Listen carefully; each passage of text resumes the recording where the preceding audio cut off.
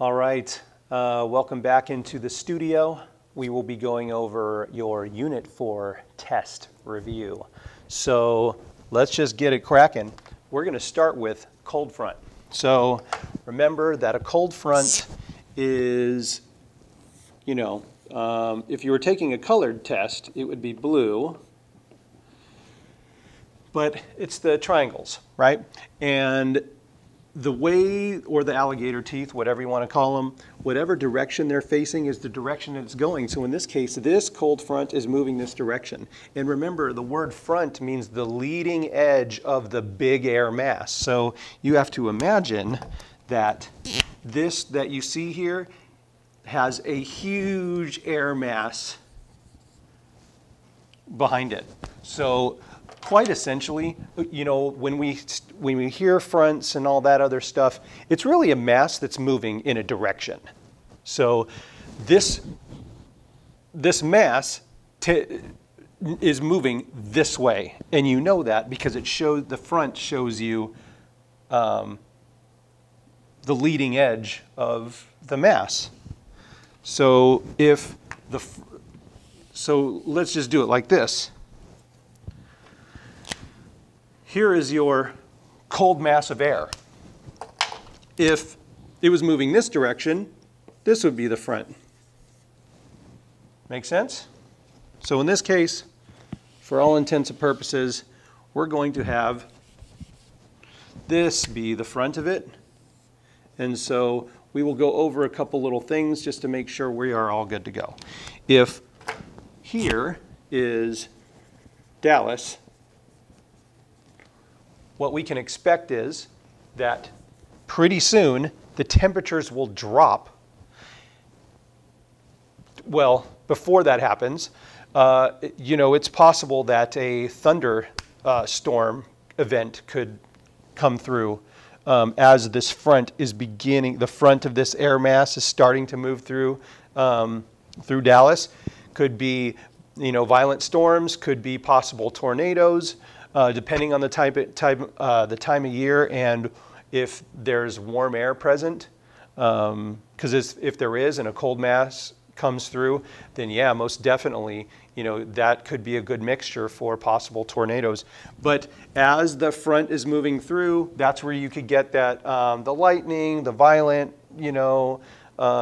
weather and possible tornadoes. But after the front has moved through, so it looks a little something like this.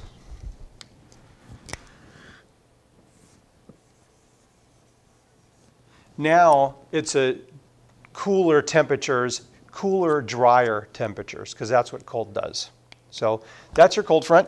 So let's talk about, I'm not going to take you through the exact same thing for a warm front, but just to go through it, if this is the half-circled warm front, usually in red, we know that pretty soon you have a chance for warmer temperatures and a little bit of rain. So clouds, possibly. Sometimes it could happen, a little bit of rain.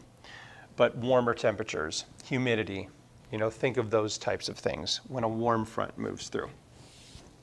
Okay, so there's that. And let's move on to land and sea breeze. So really quickly, here's the deal. So if you have a land breeze, that's what happens during the night. So you have the air coming from the land, going out to sea, warming up and rising. And it kind of just does this convection. It's local area convection.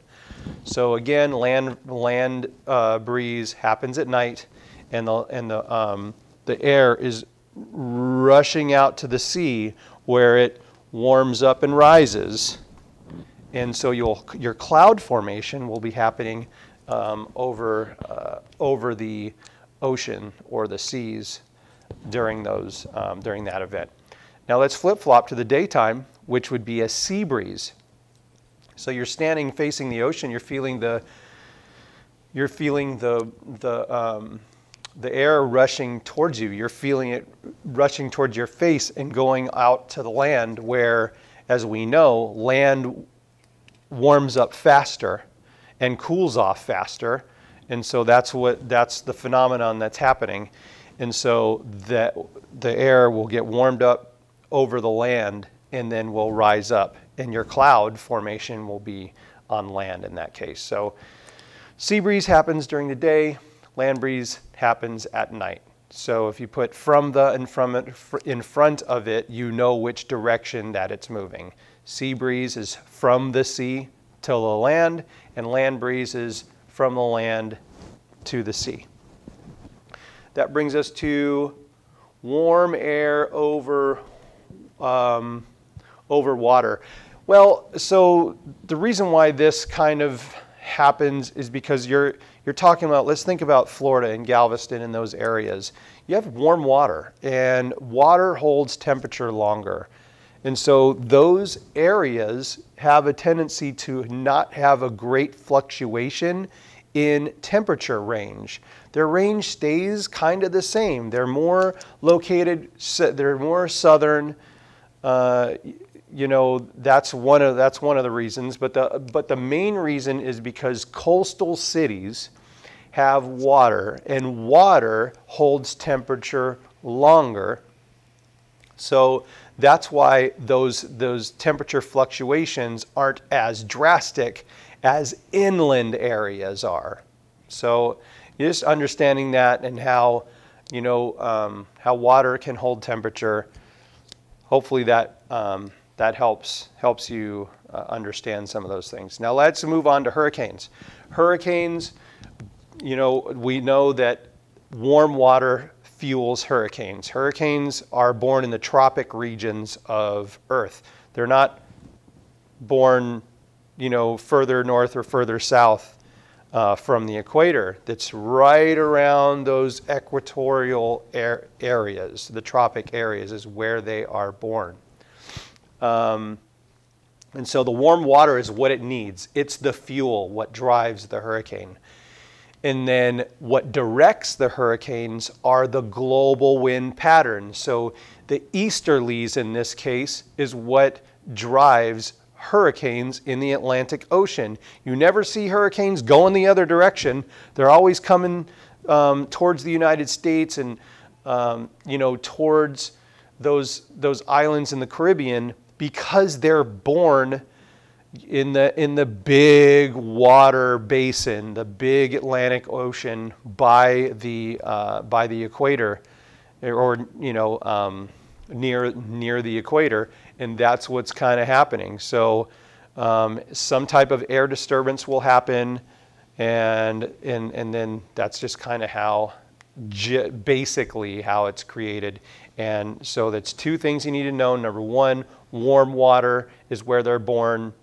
And so when it gets away from that warm water, that's when it starts losing its fuel and it starts to die.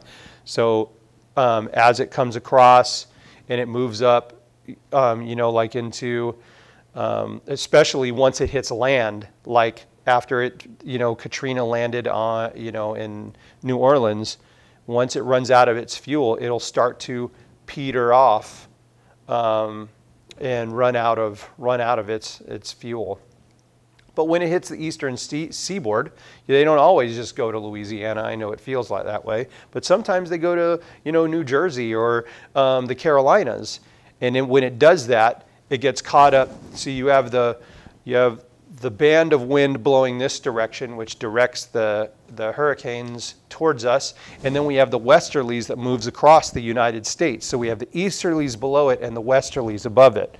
And as the hurricane comes in, it starts to get caught up in the westerlies, and you'll see it start bending the directional movement of that hurricane, and it'll go up the eastern seaboard, like that. And as it gets to those cooler waters, as it moves away from the equator, it starts to run out of steam, and you'll notice that its categories will drop. So that's just kind of your update on hurricanes.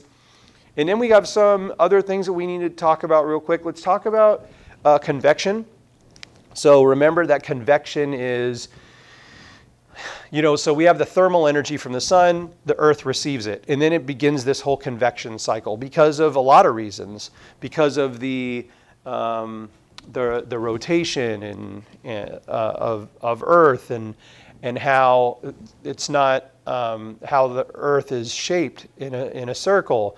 We have uneven heating, and all of this causes convection. And convection is simply as particles get heated up, they get excited and spread out and rise. So heat rises, and as it rises and moves away, it gets cool and those particles tend to start to come back together again, become more dense, and then it starts to fall again. So this is convection. It happens everywhere. It happens in the Earth, it happens in our water, it happens in our air. So it happens all over the place, this convection. Heat rising, cooling, and going back down again. Now, in the Earth, it's super hot, so no matter where you're at in the mantle, it's hot. It just happens to be hotter, closer to the core. So it's all relevant. As it gets really, really hot, it'll get even more excited and go up, and then start dropping in its hot temperature, but still being super hot. And just that's how we have that convection in the Earth, which, as we know, directs our continental plates. But in this case, so we're talking about convection. It happens in the ocean as well, and it starts around the equator with the warm ocean currents. They're less salty, less dense, move pretty fast, and it distributes this water, this warm water, all around the globe as it starts to, go to the northern and or start going towards the poles. We know that warm air will drop, or I'm sorry, the warm water temperatures will start to sink back down and become more dense and more salty, and that's kind of what happens. And so then it slows down, super salty, super dense, bottom of the ocean, moving very slow. And it's just this real conveyor belt of water temperature moving all around the globe. So a couple more little things we need to go over review-wise. Hotspots are thinning areas in the mantle, where as you have your hot spot, the magma will come up, the plate will move across, and that's how we get that's how, like, the Hawaiian Islands are.